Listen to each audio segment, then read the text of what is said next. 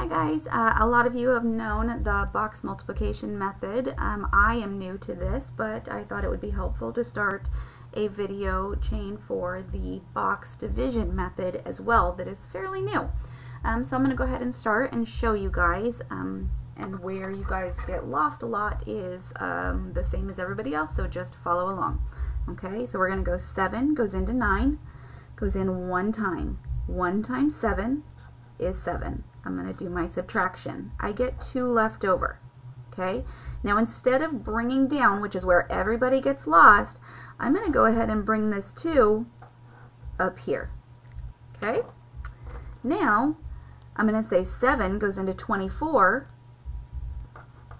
3 times. 3 times 7 is 21. I'm going to subtract. I'm going to get 3. I'm going to do the same exact thing. Instead of bringing the 2 down, I'm going to bring the 3 up. There's my 3. 7 goes into 32 4 times. 4 times 7 is 28. I'm going to subtract. I have 4 left over. I have a remainder of 4. Okay, I'm going to do another one that's a little bit longer and help you guys out there. Okay, so let's start here. Okay, 5 goes into 7 one time. 1 times 5 is 5. I'm going to subtract. I have 2 left over. Okay, I'm going to bring this 2 up here. Okay, 5 goes into 24 4 times. 4 times 5 is 20. I'm going to subtract and have 4 left over. I'm going to bring my 4 up here.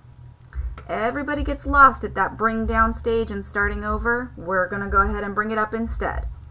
5 goes into 48 9 times. 9 times 5 is 45. Subtract.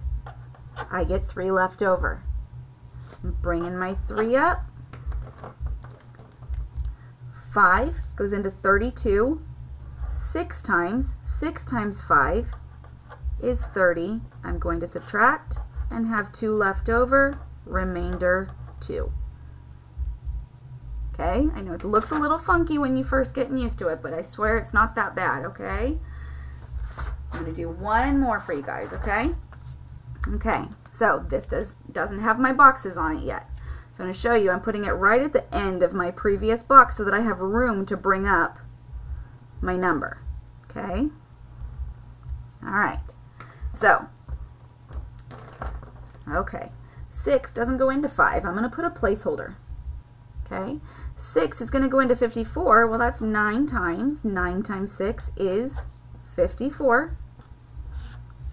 I get nothing left over. That's perfect. Now, 6 doesn't go into 3, so I have to put a 0 there. Okay? Now, I'm just going to move my 3 over. Okay? Crossing it off so I don't try and use it again, okay?